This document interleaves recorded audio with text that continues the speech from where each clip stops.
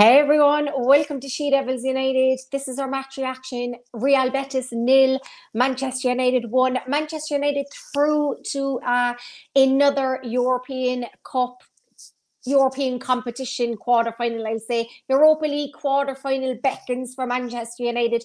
Who do you want in the draw? Does it matter? We could face Arsenal or Sporting, depending on who wins later on. It wasn't a vintage game.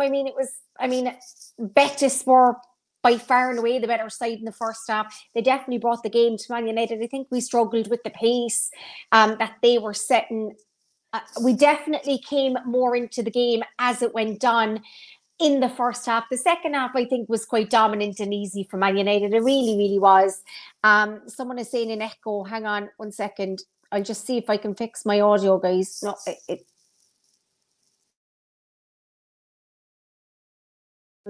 my audio should be fine. Let me know if you can hear me. Laz, Man United 1, Real Betis 0, 5-1 in aggregate. I mean, we were never going to go there and like hammer them really. But it was, look, they definitely created a lot of havoc, I think, in that first half. But United were comfortable. I mean, we really were comfortable. Sum it up for me, Laz.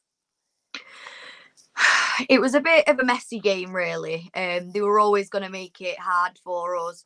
Like you say, we're never going to go in there and batter them again and, play how we did at home. But I think we got the job done. I think we were able to then, the game was already deaded off, but we were able to then get that one goal and then get the players that we needed to come off, ready for Sunday. So I think all in all, it was a game that we kind of needed, not too much, too intense, too labour intensive. We just got the job done, got the players off, and, we're on to the quarterfinals. And we didn't pick up any injuries, no suspensions. So it was all good. Like, we went there, we got a win, we rode the storm, we rode our luck. Like that, a lot of players got a rest. We brought Rashford off quite early, which was good. Me personally, I probably wouldn't have started him. I know he got that unbelievable goal, but I think we could have drawn the game and been fine. We were 4-1 up. It was nice to get a win. Was it vintage? No, but I've seen Man United go away needing draws under Fergie and stinking the place out and being 0-0 and that, we get the job done and we win because the damage was done in that first leg. They were never going to come back into this game and claw back a 3-goal deficit. They really weren't. So it was comfortable for Man United. Trev says Maguire played well. The comments are going funny for me. Oh, there we go. No. Not for me. I think he got, guys, I don't know what's going on with StreamYard, but the comments are going funny. Maguire was awful in that first half. I don't really think they threatened a lot in the second half, but he was awful in that first half and he was getting fucking targeted in the first half. Very, very shaky. They kept running in behind. It was easy because he doesn't have any pace. Second half, it was okay. It was okay for him. But Maguire showed tonight why he needs to go in the summer, really. Yeah. We're not going to go all the way in on him because, we won and we kept clean sheet. But really, a better side there tonight. They would have been 2 or 3-0 up because of Maguire. Yeah, I think it still made us shaky at the back. I think this season we've been lucky again to kind of have a centre-back pairing that we felt comfortable in. So when we bring Maguire back into it, it's kind of like we're falling into last season again. And you do get worried when you do see any team against us going forward when you've got Maguire there. He just doesn't look confident. He's got no confidence in him. But he's actually probably one of the most narcissistic players we've got because he thinks he's God's gift. But it's just... He's not good enough. He's not good enough at all. There was certain clearances that he could have got a lot more, power onto or a lot more distance on, and it was just kind of going 10 feet and back to a Betis player. So I don't think he had a good game. There was a couple of, standard things that he did correctly, which any defender should be doing. Yeah, he cleared a couple of chances and he had a block or two, but... Yeah, I wouldn't say he had a good game. I think he had a mediocre, but I'd say very below average game for the level he should be at. So, and I can't, like you say, I'm not going to go in on him because we got a clean sheet, we won, but I can't agree with that he had a good game. No, I definitely, especially that first half, I thought he was fucking dreadful in that first half. It was okay in the second half because I think we were comfortable. It was protected by Casillero. I thought if any of the two had a good game, Martinez had a really good game again. But it just goes to show when you take Varane out, how shaky. Yeah, and that's the worry though, isn't it? Because Varane can be injury prone and he needs to rest. We need to have that backup that we can be confident with when we don't have Varane. We love Martinez and we laud over him, but we've seen Martinez earlier on the season with Maguire in there in that Brentford game, in the Brighton game, and I don't really think it was Martinez because he was new. I think it was more on Maguire, and then Luke Shaw looks bad, and Aaron Wan-Bissaka, Diallo, he makes everyone else around him look fucking bad. That's how bad he is. Everyone has to cover him. How we got in that England team, make fucking sense. Make it make sense. Tomori didn't get in, and Maguire didn't. He's barely. The worst one I think is Calvin Phillips. 56 minutes he's played all season. Fucking hell. Absolutely. I mean, it's so good. It's so good. But guys, like the motherfucking video, we're through to the quarterfinal. Last, we start with the starting 11 because myself and Nick did the preview, and now I thought he would rest Rashford and Bruno. But I made a big call. I said, I think he start Pellistri because Garnacho was injured and one of them would have started. I called Malacia and Maguire as well. Didn't get Rashford and Bruno. But what did you make of the starting 11? Were you worried because you saw Maguire, buzzing that you saw Pellistri? What was your take on the starting 11? Yeah, it was a bit of 50-50 on how I was feeling with the starting 11. Obviously, you saw in the group chat, as soon as I saw Maguire, I was like, for God's sake. But it was expected, so I couldn't be too annoyed because I was expecting it anyway. Pellistri, I was really happy. I'm really happy for him. He didn't have the greatest of games, but it's his first start, I think, isn't it? So, you've got to take that into consideration. There's a lot of pressure, getting that first start. But I don't think his work rate is brilliant with Pellistri and the runs he can make. So I'm not going to put him down. So, yeah, I was really happy to see him on the starting 11. With Bruno, I thought he might have been rested. Casillero, I thought they might have rested him because of the potential ban he could have had. If he picks up another yellow card, same with Bruno. But we know that for some reason, Ten Hag will keep Casillero on that pitch whether he's due a suspension or not. It scares the life out of me. But luckily enough, he didn't get that card today. He has to be. We need him, lads. So he has to be disciplined. Me and Nick had the debate, and we were saying, because he's on the yellow, would you? And I said no because he's out for 4 games. If we started Fred and Sabitzer or Fred and McTominay, and one of them got injured, then we don't have either player for the next 4 games. Yeah. So I mean, I have no issue with Casillero's discipline. I thought he was unlucky with the 2 reds. I thought they were a disgrace, to be honest. Yeah. I actually love that he's, one of my favourite players is Roy Keane, who was studs up, red card. I love that in a player. Yeah.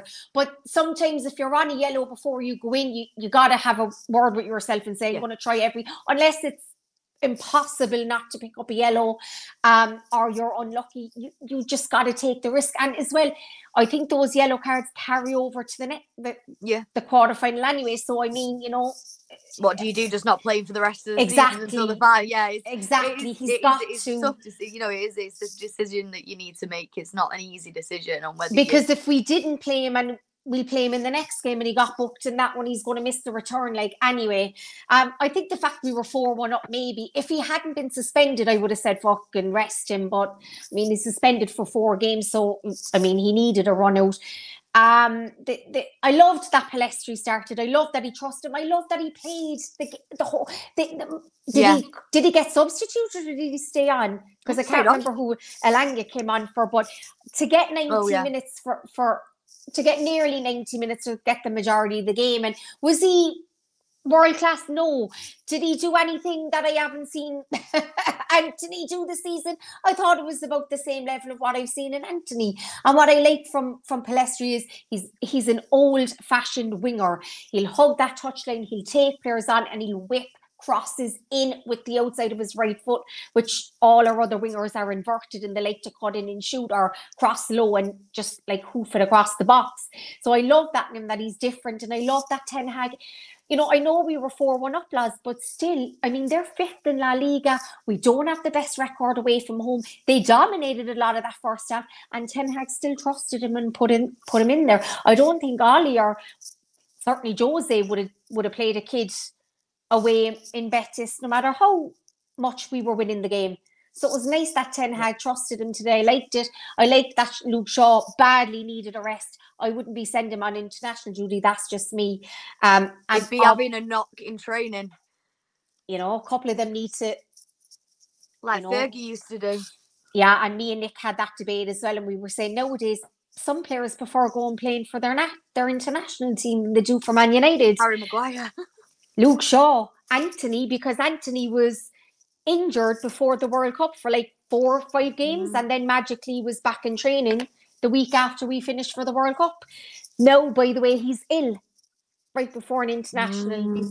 It just makes you think, guys. It just makes you think. But Laz, the first half, I mean, the opening, they were by far the better team. I mean, they were dominating us. They took the game to us. They were all over us. Maguire, I'm going to say, he was getting us into all sorts of trouble. They were definitely targeting him. They hit the post as well, and we were very, very shaky. They were quick out of the traps. What did you make of the opening 20 minutes before we got a foothold in the game? It was ropey. I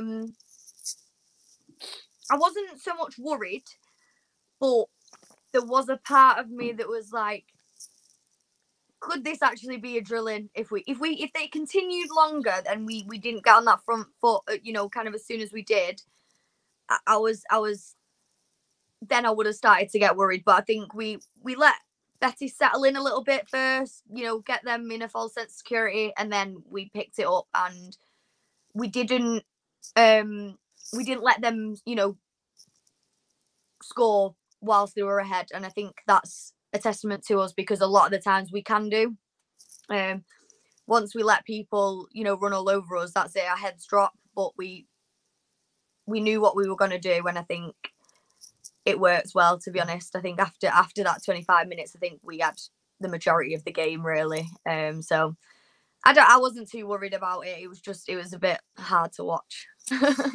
Yeah, and again, Man United starting slow. Look, I know Betis needed to come out and take the game to us. They were fucking 4-1 down, and they were the home side. I think I think their fans would have gotten top of them if they weren't, at least, I mean, unlike Liverpool last night, fucking hell, they were getting ripped in the second half. They done absolutely nothing, because you got to at least try, you got to at least go for it, and they were doing that certainly in the first half. They are a good possession-based football inside too, so there was no shame in us getting dominated and you know, them pressing us and having all the possession and taking the game to us, because they really didn't they had to. But I think United settled down after that. We were catching them, lads, on the break. We were catching them. Someone said it earlier on, and I know, you know, I made the last stream all about the referee, because obviously, I mean, we got robbed in that game. But especially in that first half, the ref was abysmal, lads. He booked Palestri. Then he was just constantly blowing the whistle. He was giving them frees. He was getting caught. He was falling for their play acting and their diving, because that's what they were doing. And we know they're a La Liga team and that's what they do. But what did you make the ref in that first half, Loz? Yeah, I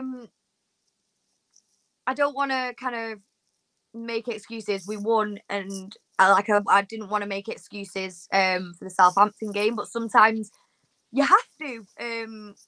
Touching on that Southampton game, we deserved something out of that game if the ref actually gave us something. And I think we were lucky enough to play better than Betis tonight. or I think it could have been another one of those where the ref could have, really done it for us.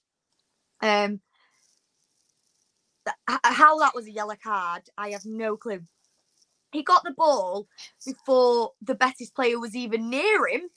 And then seconds later, does the Betis player go into him? I can't remember who it was now. And I just thought, I can't, honestly, Stevie Wonder would have seen that wasn't a yellow card. I couldn't get my head around it. I don't know what to suggest in terms of the refereeing, because all over the place, in all competitions, not just the Premier League, as we've seen tonight, these major issues in the reffing. We saw City get a penalty last night, the City and game, then the Liverpool game the other week where Fabinho and Garnacho, we should have had it. When Garnacho went off, that should have been. There's so many problems in the refereeing at the moment. They all should just get sacked, and we bring in a new set of them from the Championship. Because, like in the City game, I mean, Ederson obstructed their player outside the box, should have at least been a free and a potential red, at least a yellow. And he booked, I think it was Werner, or the Leipzig player, for dissent, and gave a free out. I couldn't fucking believe my eyes. Their goal was, I mean, they got a penalty that was never fucking handball in a million years either. We haven't been on the receiving end tonight. We were lucky because in that Sociedad game in this competition, that's why we ended up having to play Barca, because they gave a penalty against us for a handball that was never a handball.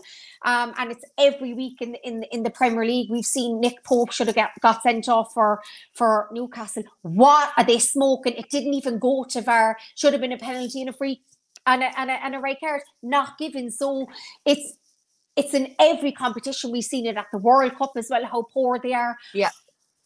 I think an overhaul, and Howard Webb has already taken over, the Premier League Association in England. What are you doing, boy? Because it's getting worse and worse and worse. And lads, I mean, Mariner and Anthony Taylor should have been demoted, and Anthony Taylor was reffing that Napoli game last night. So it's like he gets rewarded for absolute abomination of refereeing performances. It's just becoming a bit of a joke, and I think it's not even, we're not even sitting here complaining just because it's against us. It's in multiple games. It's not just us that are being hard done by, but at the moment we are seeing a lot of it. We're seeing a lot of the back end of this unfair refereeing, and it's quite annoying. We need to probably start paying the refs again. Or like Barcelona, maybe City, because Pep probably took his coins from Barca. It's amazing how Pep is lauded over, and he's the biggest cheat in football, and as well as a player, because he got banned twice for testing fucking positive for drugs. Don't think I don't forget that, boy, because I'm old enough to remember when you played for Barca. You absolute cheat, the biggest cheat in football. Blood transfusions, and you can go and check all that court case. Blood transfusions with Pep Guardiola and Barcelona, how quick they get their players back from injury. And you see it with Man City as well, paying the refs, cheating the books, financial fair play and all that. Biggest cheat in football. And it showed it last night. But, I know it didn't cost us tonight, but you've got to highlight bad referees and bad refereeing performances, because it has to be highlighted. It has to be. You've got to cover. Shout out to Chloe. Every time I see Chloe, she's got a new Avi. It's a witch hunt, because United took away the refs' bonus payment by knocking out Barcelona. Shout out to Chloe, speaking facts for the Super Chat Queen. But as well as, I'm going to say, a witch hunt since that Man City game where Bruno scored when there was the potential offside with Rashford, and we've got nothing since that game. Nothing. Blatant actual stuff against us that's clear and not given. Do you think it's, am I reading too much into it? Is it that obvious? I think I have actually made this comment before. I think it's kind of, how do I explain it? I think it's that, right, they've had their controversial decision now. We can't give anything to them as it might be seen as controversial. So I think because we have that controversial decision, it's all going the other way to avoid another controversial decision for us again, if that makes sense. I think that's the kind of way the refs are looking at it, which makes no sense to me. But because you can't right or wrong after. I mean, you can't then give us nothing and nothing and nothing because you made a bad decision in that game. Yeah. It's not our fucking fault. It's your fault for being incompetent. He was shocking that ref in the first half. Yeah. Diabolical, and it was fucking obvious. But someone who I'm actually going to give a shout out tonight, because I thought he was potentially our man of the match, and in that first half he was brilliant. David De Gea, because he made 2 world-class saves. He was coming out catching balls, punching balls, strong punches. His distribution was brilliant. Quick release of the balls, quick kick outs. Command in his box, sweeper, keeper. He looked confident, assured. He was magnificent tonight, Loz. 2 very important saves as well. What did you make of David De Gea tonight? Yeah, I think recently I've been getting frustrated with him. He's an incredible shot stopper, but the ball at his feet it really is. It is a massive problem. It wasn't as bad today. There was a couple of times where he did play the ball a bit short and it got us in trouble, but not too much to, obviously anything to come of it. I think he's just an old school keeper, though, at the end of the day. He's a shot stopper. And I think he did have a great performance today. As you say, he did look a lot more confident. Wherever they are, Harry Maguire fans might say it's because he's in front of him. Harry Maguire is fans. He's got to be one somewhere. His family, that's about it. Yeah. But yeah, I do think he looked a lot more confident. He saves, he did make some world-class saves. I think he made a brilliant one in the second half as well. So yeah, he did a good job for us today. And I'm happy that obviously we've still got him. And I know a lot of people want a new keeper in summer. I don't think I'm ready for it yet. Not for me. I mean, you can play around poor distribution tactically, and he has shown in a lot of games that he's worked on it and he's doing well in it. To me, a keeper's job is to keep the ball out of the back of the net, and there's nobody better. You can say David Raya, all these duds. There's a reason why he's 27 and playing with Brentford. 27 and the man is playing with Brentford. It's no coincidence. I've seen Fabian Barthez, a World Cup winner, World Cup, come to Old Trafford and completely crumble under the pressure. Don't forget those performances against Arsenal, because they're enough to haunt me for the rest of my life. He was abysmal. And then you had, that gap of all of those shit goalkeepers between Schmeichel and Van der Sar. And we've been down that road. It's not easy to come in, and because it's such a specialized and nerve-wracking position, you have to have elite mentality to come in and take that Man United number 1. It's not that we saw with Dean Henderson. It's fine being number 1 at Sheffield United and doing bits, and then coming in with Man United, not the same animal whatsoever. Kettle of fish, innit? Absolutely. But to me, one of my notes, I know Trev said he had a good game. One of my notes in that first half was Harry Maguire needs to retire. That was what I wrote down. Oh my God, because they got him behind again, and it looked like Maguire lost his man rather than Martinez.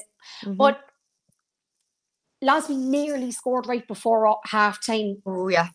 I don't know, was it Weghorst or was it Palestri missed the shot, and then it scrambled and it hit the post right before halftime. And Trev wanted us to talk about Weghorst, that he feels like we're playing with 10 men. Look, he's not getting the goals, and you can't hit a barn door with a banjo.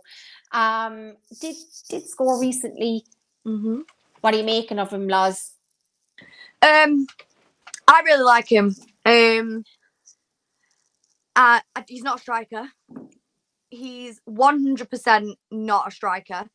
I think with the goal the potential goal just before half time, I think he was very unlucky. He stretched himself so unlucky. Far. He stretched his whole body. He just wasn't there, and that was just unfortunate.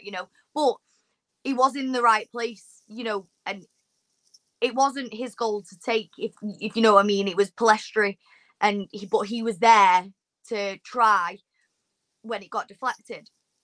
I think he's just a workhorse. I think this was one of his quieter games in terms of absolutely anything on the pitch. Because, you know, you can, even when he doesn't score, he's still putting in that work. You know, he's running around, he's getting them balls. But I think this game, he was very quiet, and it probably was playing with 10 men. Do I think he's a long-term player for us? No.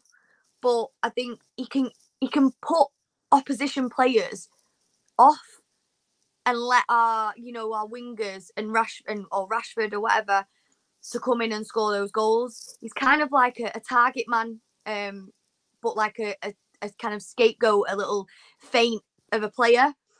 But I didn't catch that. Could you try again? No. I don't think Siri knows what we cursed is either.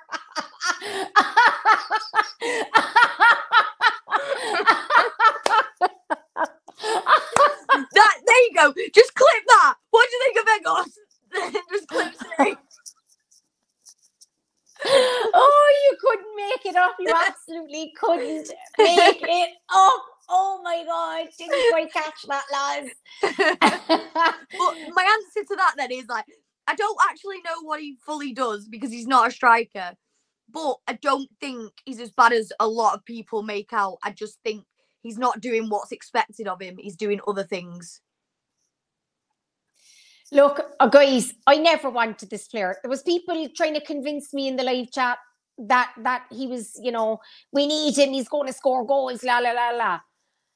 What I will say is, all I want in a Man United player is to work hard. Well, obviously, I want the quality, you know. You have to have the quality, but I want him to work hard. He's available. He's busting his bollocks off every single game. Mm-hmm. This is coming from someone who didn't want him. He works hard in the team. Okay, is he prolific? No, but I knew he was never going to be prolific. 2 and 20 in the Premier League. He was never. He's a body. We didn't have anybody else. Mm-hmm. He's honest. He's hardworking. He loves playing for Man United. I mean, other than scoring, I don't think I could have asked for anything else from him. I've seen players up front for Man United, way better players. Ronaldo, Cavani, Martial, when he was fit and firing. I have quiet games and not be involved in the game at all. So I think you can allow a player to have a quiet game and not be involved. I don't think it's much to go in on him. We bought him to play up front. He's not really scoring, but I think what he's brought is a lot more. And he's here until the end of the season. I'm going to back him in a Man United. I'm going to back him until the very end. I hope he scores the winner in the Europa League final.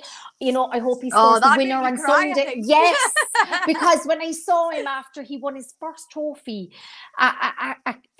you know, at Wembley, he was the one I was buzzing for more, you know, yes, Ten Hag, yes, Bruno, a couple other players, but it was just, and I'm usually not soppy when it comes to that. I couldn't help it. I couldn't help it. I couldn't help it. And the following stream, I remember going, the person that I just was buzzing for, because his reaction was like our reaction. That's what it was like. There was no, you know, bullshit. He sat down, he savoured, he took it all in, he was taking pictures with the fans. He fucking loved it. That's why when people were going in on him over touching the ankles, and I was like, for fuck, what are we doing here? For fuck's sake, get a grip. Get a grip. There was after that FA Cup final as well, it's a clip that'll stick with me for a very long time. When he's crouched down and, you know, when he's taking it all in and he's got tears in his eyes, there's one bit where you see Casillero in the background look over to him, and you see on Casillero's face, and you can see him just think, I'm going to let him have his moment, smiles and walks away. I know, it's just like, oh God. You could see in Casillero how much it meant to Weghorst as well. And it was just such a special moment. Yeah, he's so unproblematic. He's fit, he's available, he's working his bollocks off. I would love him to score, you know, 10 goals in the next 10 games. It was never going to happen. He was never going to be that player. But I always want the players to do well. Even Maguire, I have a Harry Maguire agenda, but I would love him to play well in a Man United team because it benefits Man United. And in that final too, he got an assist and played really, really well. Played brilliant away at Barcelona when we needed him tactically in that game as well. Look, Bruno's had poor games. Rashford wasn't great tonight. No. Loads of players have in and out games. Is he Man United quality? No. But while he's in there, I'll take that from him all day long. He doesn't make that many mistakes either, Vegos, really. I think the difference difference is with his finishing is...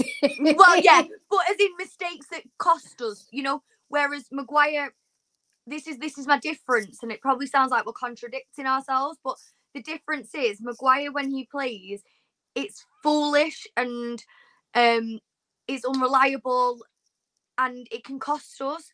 Whereas Vegos, you know, he just has this work rate. He might not be scoring the goals that we need him to score, but his work rate's there and he's doing other things off the ball. So, you know, that's just to clarify, that's the kind of difference, that Maguire's a liability. Vegos, just because he's not doing exactly what we've brought him in for, he's still doing something. And I think a lot of people don't realise that. Look, he's never, guys, yeah, I know someone said, sorry, SL, he was scoring load of goals in the Bundesliga, but we've had players, Kagawa, Mkhitaryan, Sancho, the Bundesliga, the levels in the Bundesliga, besides, obviously, you know, Haaland, who's going to do it anywhere and everywhere, and it's a different machine. The levels in the Bundesliga, it's nowhere near the Premier League. So him being prolific there with Besiktas, the level of the player we were getting in Weghorst was at Burnley. That's where we saw it, and that's why people, you know, when they were saying to me, but when he was at Wolfsburg and when he was at Besiktas, they're not the levels of the Premier League. But look, I'm not going to go, like, unless he has a fucking absolute stinker, I'm not really going in on him. I'm not having it. I'm not having it. And this is from someone who was adamantly against him, because I'm just, if he works his bollocks off in the team and he's trying hard, the players like him, he's not problematic. Yeah. I'll take it until the end of the season. It's working. We're winning. We won our first trophy with him as well. The second half, lads, we started way better in the second half. I think I know Ten Hag is bald. He doesn't have a hairdryer, but must be like a blowtorch or something a half time. It's like, you know, taking it out, because they came out and the gears were shifted. The tempo was a lot better. Nice passing and movement. What did you make of the start before? Because we were creating chances. We were getting in behind. We were definitely fired up from the half time. I think because the start of the first half, we started off slow. I think we knew that we hadn't capitalised in the first half when we did, you know, get on top. We knew that we needed to come out again, be on top from the start, and, you know, at least get a goal just to put it to bed, even though we didn't really look like no even though, you know, we weren't going to lose you know, a 3 goal lead, we still knew we needed to get something out of this game. So I think Ten Hag would have gone in and said, look, right, we're on top of these now, we need to just score a goal, put it to bed, and then you can pass it around. And that's what they did. So yeah, you couldn't have asked for more really from him, and I think it was the right thing to do, in terms of just get the goal and then just do as you please with it, basically. VS says the treble is on. I think people are underestimating that Fulham game, because they're going to be no mugs. United playing a lot of games. And Fulham are playing incredible at the moment. Yeah, and it's a cup game, and, you know, we're without Casillero. I'm telling you guys, it's not going to be a walk in the park, that game. It depends who we get in the Europa League draw as well. We could get it. When is that? When's the draw? I'm assuming tomorrow. I'm assuming that the both draws will be tomorrow, for the Champions League and the Europa League.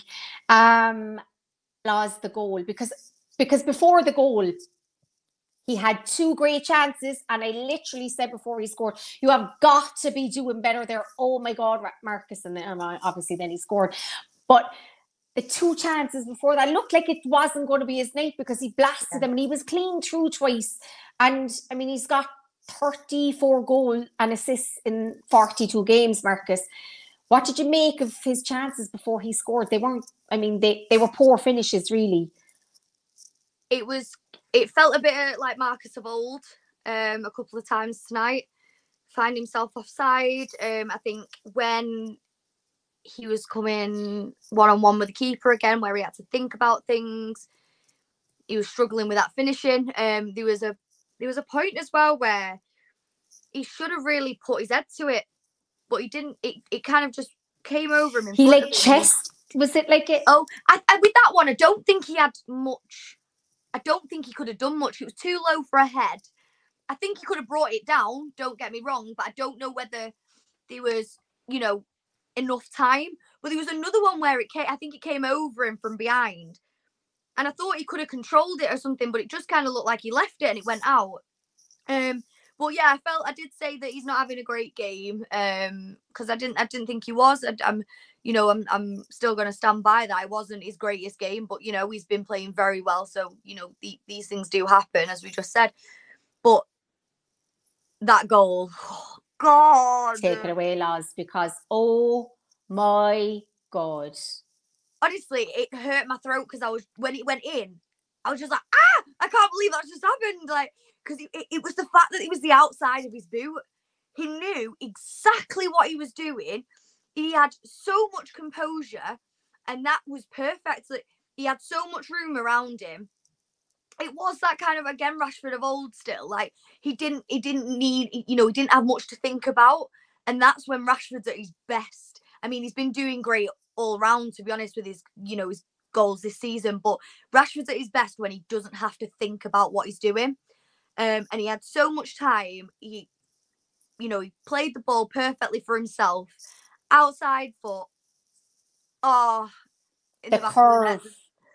The way. I don't even know how he did it. Like, defying the laws of physics. Like, it was just such a nice goal. And I think it gave him the confidence after missing 2 very easy goals. I think he put his foot through that, like he meant it, because he was like, I need to score now because I've just missed 2 great opportunities.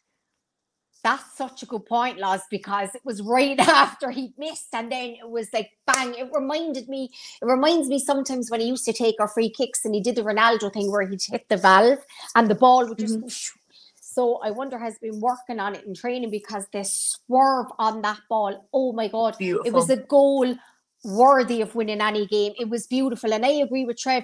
It showed his confidence with that one shot. Yeah. And I think last season's Rashford probably would have went and hit a player or went into Rose Aid. It's just showing that that he's really, really confident, and everything is paying off for him. Lost some of the teams. Sevilla, we've struggled against Sevilla previously. Juve, Feyenoord. I'm going to say I would love Feyenoord because obviously it's Ruud's team and I would love to play them, and they're doing really, really well in the Dutch league. Obviously one is Sporting and Arsenal as well. Laz, who would you love from the draw from the team so far? I'm going to say don't fear any team, not even Arsenal. I don't fear any of them. I don't know. I'm more trying to think about what city I'd want to go to. Feyenoord might be good, Laz. More than actually who we're going to play. I'm like, which? Oh, sorry. Yeah, most? he's Van Persie's team. Sorry, my apologies, folks. Yeah. I think I'd like Feyenoord as well. I don't know. Fancy a trip to Turin? No. Pogba, Di Maria. Yeah, no. Well, Pogba probably wouldn't be fit. They want to get rid of Pogba again, don't they now?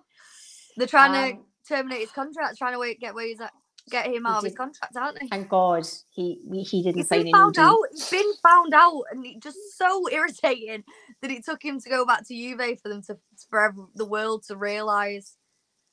Because apparently it was everyone else's fault at Man United. It was the different managers, or he was played in different position. He was playing. Look who he's in playing alongside. He needed this player to free him, etc., etc., etc. Fucking nonsense, and absolute nonsense. And then he was injured for like a year, and then had disciplinary issues and couldn't come back in, and then got injured again. It's just laughable. Yeah, I agree. Thank God he's not our problem. Thank God, thank God, thank God. But Laz, the early substitutes, we saw Sabitzer and Sancho come on for Fred and Rashford. It was nice as well for Fred, I'm going to say, because we need him in the upcoming games for him to get a rest, and he's played a lot lately. What did you make of the cameos from Sabitzer? I was really impressed with Sabitzer. Sancho done decent as well. I'm going to say I was a little surprised Sancho didn't start tonight. What did you make of the two cameos from the two players? I hate to say this, and I don't mean this in a mean way. I actually kind of keep forgetting about Sancho still. You know, when I'm thinking about who's going to start and things like that, I forget he's an option. I don't mean that disrespectfully or anything like that, because, you know, there's been some games where he's played well. But I personally, when he come on, I don't think he really had a great game, in my opinion. I wasn't impressed with him really that much at all. He didn't really do much. Sabitzer, I think he's such a good addition to the team. Obviously, he's been out for a couple of games. But whenever he does come on, he does exactly what is asked of him. And that's all I can ever ask, especially from a player who has been signed to cover someone else. So he's impressing me constantly, Sabitzer. In all honesty, and he impressed me again tonight. He's not kind of, he's a bit like Eriksen. You know, he's kind of understated. He doesn't do anything crazy or, you know, that you think, oh my God, but he just does what he needs to do. And could have scored as well, Laz. Exactly. He's got them in him, I think. He's got a few goals in him, and we probably will see a few before the end of the season. And I do actually hope we do sign him in summer. Do you want to sign rotation him? in the midfield? I know that Bayern have said that categorically he's not for sale, blah, blah, blah, but that's just a bargain. Every player is for sale. I don't believe that for a second, but actually, just on that topic about everyone's for sale, Harry Kane is not for sale because Levy's not going to sell him apparently again. I think Harry Kane is for sale if we pay the right price. My thing is, he's not going to go because he's a bottler with small mentality that will stay at Spurs and just, you know, like Shearer did. To keep him until the end of his contract. Yeah. I think Harry Kane will sign a new contract. That's what I think he'll do. Play out the rest of his career and be the Premier League top scorer. I mean, it's a carbon copy of Alan Shearer. Had the chance to come to a big club, didn't. He can say he never regretted his decision. But we know otherwise. One trophy in your entire career. You can keep your individual awards because they mean fuck all at the end of the day. And it's the same with Harry Kane. He doesn't have the elite mentality. So he's not going to leave. He'll stay there with a bumper deal and etc. And he'll stay there. Sabitzer, not for me. I wouldn't keep him at the end of the season. I need to see more. I need to see more from him because we haven't seen enough. As well, I do think we need a backup to Casillero, but that's not his natural position. So I think we've got bigger fish to fry. I think we've heard today maybe potentially in for Jude Bellingham. We need to be going all guns blazing, balls on the table for Jude Bellingham, and we need a backup to Casillero. So I do like Sabitzer. He's tidy on the ball. Like you said, Laz, he never puts a foot wrong. I know 1 or 2 games he was dodging, but he's new to the league and, you know, he wasn't up to the pace. He's a solid player. I think he would be a solid squad player. But I think we need to let McTominay go and get a replacement, a direct replacement for Casillero, who's now 31 and obviously will have missed a lot of games through suspension. And we need to be going balls to the wall for Jude Bellingham. So those would be the 2 options.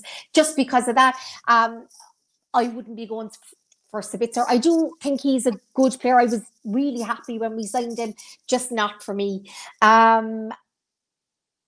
After that, Laz, I mean, United controlled the game. We definitely did. 7 away European games without a defeat now for Man United since that Young Boys game. Dalot and Lindelof came on. Aaron Wan-Bissaka and Martinez went off. What did you think of Aaron Wan-Bissaka? Lots of shouts for him in the live chat. He has looked up and down lately. The same with Dalot. Both of them have looked up and down. Brilliant in some games. Shaky as fuck in other games. What have you made of him? do you think we should keep Aaron Wan-Bissaka in the summer? 100%. I think you can see that he's still young, and you can see that he's 100% willing to learn, and he's listening. You know, him going forward at the moment is head and shoulders, you know, above what he was doing last season, or, you know, before the World Cup, he could barely get a game at United. He's come back, and he is like a new player. Yeah, there's still some inconsistencies, but generally speaking, I think he's improved. His game's improved so much, and he still is one of the best one-on-one defenders. I can't genuinely, currently right now, the way he's playing, I couldn't see a reason why we should get rid of him. I think because both players have been too inconsistent for my liking, and they have been for. I mean, Diallo has had a period of time where he was the best right back in Europe, like he was, regressed since his injury after the World Cup. Aaron Wan-Bissaka, very good when he came in. I think that some of the performance recently have shown the complacency has crept back in, and kind of reminded me why. To be honest, I think you can flip a coin between Diallo and Aaron Wan-Bissaka. One of them can go, and then I think we need a better right back than both of them, and one of them can be the backup. If it's Aaron Wan-Bissaka, fine. Because I think Diallo, obviously on form, on his day, is probably the better player, but he's too inconsistent for me. And people forget Diallo is injury prone. It was only like last season in the spell under Ralph Rangnick, and then continued through this early up until the World Cup, that he had a prolonged period injury free. Has picked up a couple of injuries since that World Cup again. I've never been his biggest fan. I will praise them when they're really, really good. Like I always do like Aaron Wan-Bissaka, who has surprised me with his resurgence. For me, one of them can go and then get a better. I want Laz, because we've been linked with Osimhen and Bellingham and, you know, the big Frankie de Jong and the 100 million players. Where are the gems? I want the gem right back that costs like 10 million that nobody's heard of. Yeah. That you know, I mean, Leicester got Kante for how much? They got Mahrez for how much? Why can't Man United go and get those players? I want that gem backup centre back when Maguire goes, and the cheap right back that we could get, who's then world class. I think get them, lads. Why can't, like, I think our surely... scouting, the scouting is a big problem in the club at the moment. Still, I want our scouts to be traveling the world, going to these lower leagues in foreign countries and watching, but I just don't think we do that anymore, really, like we used to. And I think that's where we fall down, because there is, you know, there's talent out there, and we could find a gem, but I just don't think we're putting in the work, because it's easier just to spend a bit more money and just get the best thing. And also, it was always a shirt sale thing, wasn't it, as well, in business? So until the Glazers go as well, a lot of it is to do with business and what shirts will sell. A kid from, you know, wherever, who costs 10 million isn't going to do anything. So until the Glazers have gone, we're not really going to invest in that kind of scouting system. There's breaking news about the sale of Man United. There's breaking news. Guys, it's not like we're sold or okay. But in the last 10 minutes, Simon Stone has come out. Obviously, we know one of the most credible journalists out there from the BBC. Meetings between Man United and Qatari reps. We saw them today, guys, going in there like the Avengers. All of the reps from Bank of America and the Qataris and a couple of the others. So we knew that they were having meetings today with Rain Group and people in our finance department. So Simon Stone says the meetings between Man United and the Qatari reps today are described as positive. The Qatari delegation were at Man United for 10 hours today. 10 hours. They remain committed to buying the club. And then Mike Keegan, who's been the one more than Romano, Ornstein from the Daily Mail, he's been the one with his finger on the pulse, has said the meetings were very positive today. Talks substantive. Sheikh Yazim will now launch a second bid for Man United. So he's definitely through to the next round. It's like the fucking X Factor. Laz, we'll have Sir Jim tomorrow, and his reps will go through and they'll meet with the team tomorrow. Matt Lawton from the Times as well has come out, and he's from the Financial Times, and he said the Qataris remain determined to buy United. There was positive talks today, and a second offer will be presented in the next 10 days. Are you still there, Laz? Oh, you're still there. Yeah. Laz, Sorry. Qatar or Sir Jim? It's one of the toughest decisions because I can't see Sir Jim getting the club to where we want to be, in all honesty. But do I want the Qataris and a load of sports washing? Not really either. But we're not in a position to be picky, really, are we? You know, there's not that many options, and I never ever thought, you know, a couple of years ago I'd say it, but I'd probably rather the Qataris, and it does pain me to say it, but we need good investment. We need people that are going to put the money in. We need someone that can afford to get rid of the debt, who is happy to get rid of the debt, to let us start afresh and hopefully bring us back to what the club used to be. My only worry is kind of the upgrades on the ground as well with the Qataris. They want to move us. Don't really sit right with me, but like I say, that's not 100%, Laz. That no, I know, but yeah, it's an option, isn't it? And, yeah, and that is a big is. thing for me. That but as I say, we can't really be picky. You know, we've had however many years of the Glazers now, and it's been hell on earth. So anything is better than the Glazers, in all honesty. But I just don't think Sir Jim's up for it. From what I hear from like Nice fans and things, they hate him. Exactly. Obviously, he's got bigger connections to United, so he might, invest in terms of his time and what he wants to do with the club more than he does for a bag of Carlin. But I don't think Sir Jim and his company are big enough to deal with all the issues and the problems that the club has to make it better. And just on that someone said the stadium, the ground's falling apart. Yeah, it is. We've got leaks everywhere. It might, Laz. So outdated. Dan said previously when we were having the discussion that unfortunately the ground might be too far gone to salvage it. I don't think so at all. If structurally, I think it's more just we need to upgrade them concourses. If we need to just go up slightly and make it higher capacity, but I don't think personally it is too far gone.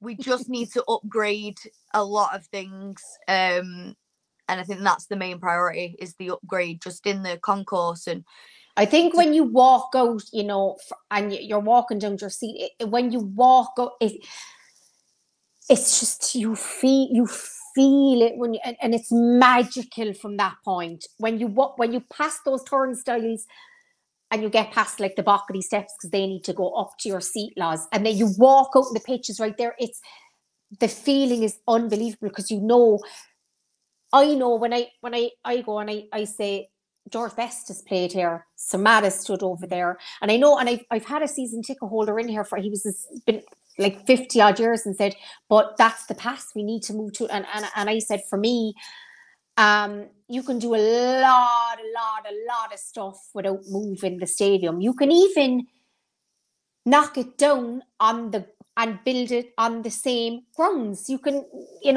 there's loads of things you can do. And I want to go to the game and see, I want to be in where Sir Matt, I want to look and see Ten Hag and know Sir Matt stood there, Sir Alex stood there, George Best played there, Duncan Edwards played there. And I know, like, it shouldn't be a history thing, but we're a historic club. We're always going to have that history, and we need to preserve it as much as we can, because we've lost that in the past few years. So anything we can preserve is better. The more we can preserve, the better. So I am a very nostalgic fan. I go to the games week in, week out, so it's not as magical for me anymore. I just walk out to my seat 10 minutes late, you know. But it's still one of the best places to be on earth. And I think if we lost that, then it'd be very, very sad. Because I do feel for, you know, the older City fans who, you know, used to go to Main Road. There wasn't fucking many of them, trust me. And I fucking remember Main Road used to be empty, about 5,000 of them in there scattered around. But it's just like the thought of that ever happening to United, I hate it. I don't like it. Yeah, so that I because we were watching the game last night. My mum said, "Why is that closed off?" And I said, "Because they're rebuilding the stadium and they're doing it bit by bit by bit by bit." Obviously, you know, the fans would suffer from that because there's less seats, of course. But I mean, we would suffer if we ended up ground sharing at Man City because their capacity is way less than ours anyway. Do we want to pay them per game and go? It would be the only time the Etihad would be full. That and when Ed Sheeran is playing. It's still the council, so we'd be paid. It'd be the council. Yeah, it's an option to ground share with Man City for a season. And you could do it all in one, or you could do it bit by bit by bit. Because I remember under Martin Edwards when we were upgrading the Stretford end, and we were upgrading other parts of the stadium. It was empty, and they were upgrading it, and the rest of the stadium was full back in the fucking early 90s. So it can be done. Obviously, Laz, I agree with you. It's the concourses. It's right before you walk out. It's a shithole, like, let's be honest, in there. Concrete walls, and you go into other places and it's like state of the art. But it's like Barca's ground. Ugh, it's disgusting. Like it's like a multi-story car park. It's absolutely awful, and it did slightly remind me of Old Trafford, just rickety. You know, there's no real love in there. It's all just a hollow shell. And you just go up, you go through the motions, and it's just a bit dingy. Some people might, you know, Apple fans might think that when they come to Old Trafford. That's what I'm saying. I'm comparing it. They're the same, yeah. Laz, man of the match. No, De Gea has it in our poll by 2%. David De Gea 32%. Martinez 30%. Palestri 20%. And Aaron Wan-Bissaka 18%. Who gets your man of the match?